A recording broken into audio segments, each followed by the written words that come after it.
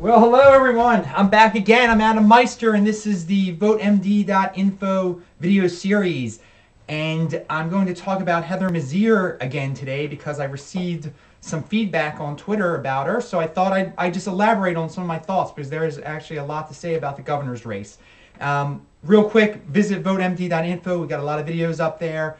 And I'd also like to say, when I film these videos, I come up with the topics just right before the videos sometimes, and everything I'm about to say just comes off the top of my head. So it's just, it's from the heart, I guess you can say. Anyway, Heather Mizeur, a lot of people out there, people who I respect and who are actually very smart, are getting behind her campaign and are really into her.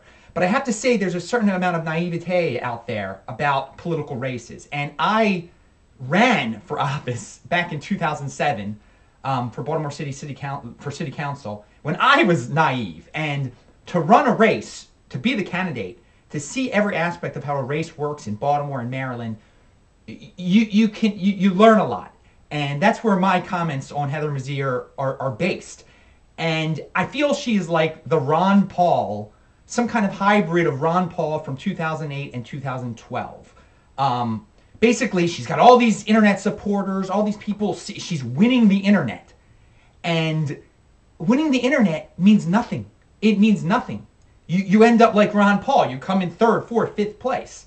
You can point to all these polls on the internet where she's kicking butt, just like Ron Paul kicked butt on the internet. And in the end of the day, those aren't the people who vote. Again, in my experience, I had so many people who told me, and by the way, I came in fifth place. I was this idealist, this young idealist, not part of the machine, with no money. That's very important, with no money. And so many people would come up to me and say, "Oh, Adam, I'm going to vote for you." Or afterwards, "Oh, Adam, I voted for you." Well, when you look at the statistics, so many of these people who were coming up to me were independents.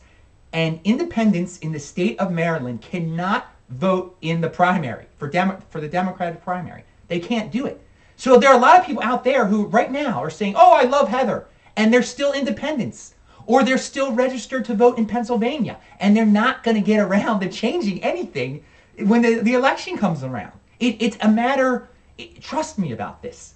So, some of these she's got a lot of young people, and the sad part about Maryland politics, the young people do not control the destiny under the current system. The people who vote are the people who are stuck in places like Lakeview Towers, which is in Baltimore City and Reservoir Hill, where it's a bunch of senior citizens and people who have various injuries or handicapped are stuck in this building. It's a state-owned building, whatever. They depend on the state, the government, subsidized. And in the bottom of this building is where the people of Reservoir Hill vote, actually. So everyone who lives in that building, who never leaves that building, come election day, you give them some t-shirts, you give them some money actually to work for you, and then they vote for you, okay? And guess what? Anthony Brown's supporters, they might not be, they don't comment on my videos, they don't comment on things, they don't go crazy on the internet defending their candidate because they're a bunch of old people stuck in place, they don't know what the heck's going on in the world, who are easily bribed with t-shirts, with walking around money, which this is all legal stuff, with food. You come and talk to them, have a representative talk to them, you give them food. This is how elections are won. It's sickening, but you're going to have to get used to it, okay?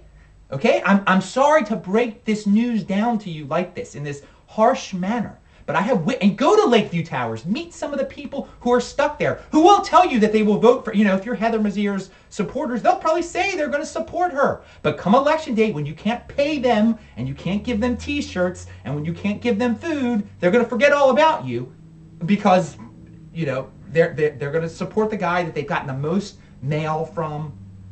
Anyway, it's sad. It's sad, but true. Another thing, the June 24th, they're all going to be there. All of the old people are going to be stuck wherever they are, ready to be driven to vote, or they already live in the apartment building where the polling place is. But the young people, some of them are going to be on vacation. They're going to be people that are like, "Oh crap, I'm going to be on," they're going to, at the last minute, they're going to be like, "Oh crap, I'm going to be on vacation then, I'm going to be in Florida."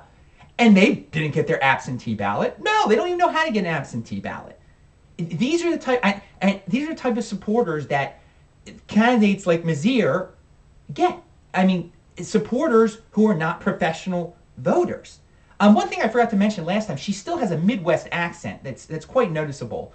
And some people aren't going to like that at all. I mean, it's a minor thing, but she's not from here. It's obvious. You hear her talk, speak. I mean, it's a Midwest accent. Anyway, the Brown supporters, again, online you'll see the Mizeur supporters. It seems like there are many of them. The Brown supporters, it's a silent giant. They're silent, but they're gigantic. They're out there. I'm just reading over my notes here. If there's anything else I had to say. The final thing is that you might be smart, you might have a lot of internet savvy, but that's not going to make the difference in this race. It's unfortunate. She doesn't have the money. The money buys the mindless voters, okay? And they make up the majority of the people out there. So I'm sorry to break it down like this for you. Brown is going to destroy her. She is a Ron Paul-like candidate in terms of being a demagogue to certain people who are on to fringe issues, and maybe more than fringe issues. So take care. Visit VoteMd.info. Thanks.